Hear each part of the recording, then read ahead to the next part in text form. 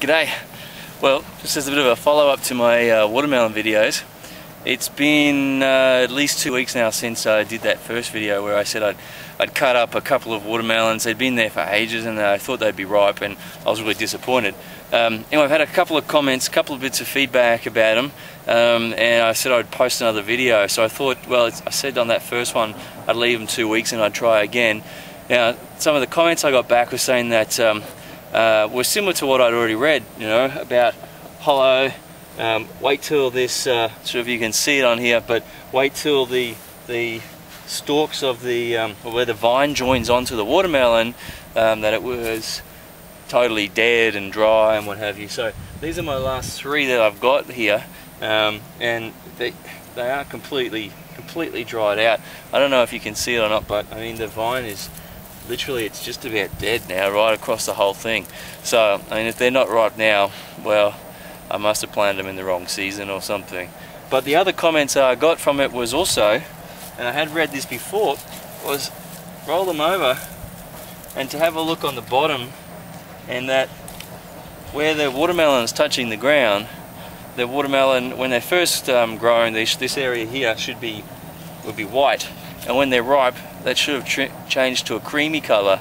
So when I look at these now, it's definitely, there's no doubt in my mind that's a cream color. I'm not sure if it shows up on the camera, but it's a really cream, almost brown color there, you know, light brown. But so I said I haven't got much choice. The vine's nearly totally dead, so I'm going to pick one of these now, and then I'll take it inside and I'll do the video, and you'll see for yourself whether it's a success or whether I've just got something completely wrong with my watermelon crop. So, alright, I'll pick him, take it inside, and turn the camera on again. Cheers. Okay, well, here we are. I don't know, I'm not really holding my breath. I have a feeling that it's still the same for some reason, I don't know. But anyway, let's give it a go and find out. It doesn't feel like it's a real soggy mess or anything. I don't think so. It's still green. I'm starting to think that see, I didn't plant these, it just sort of came up in the garden, and I'm starting to think that maybe, I don't know, maybe it's some sort of bush variety? No. That doesn't ripen.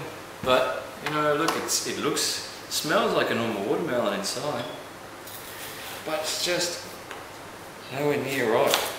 It feels so green, like feels like it's got miles to go.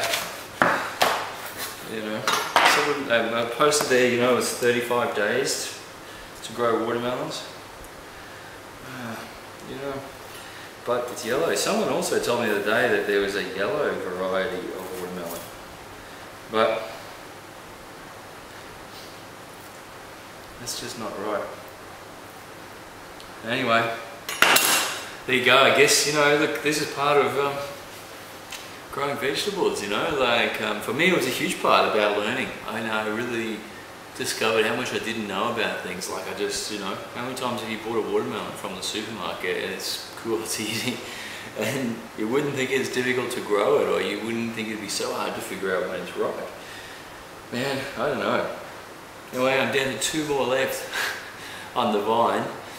You know, there's no harm, I'll just leave them there and I'll let them go for another, well, maybe I'll leave one for another couple more weeks, because it's starting to look a little bit yellow. Like I said, it's still sort of fine weather out here, so maybe there's a chance, but the vine's looking pretty dead. Maybe it's just not going to happen this year. Anyway, cool, I'll stick it up and you guys can laugh at my lack of watermelon growing expertise. Oh, I'm just craving watermelon. It's not fair. Anyway, see ya, thanks for watching.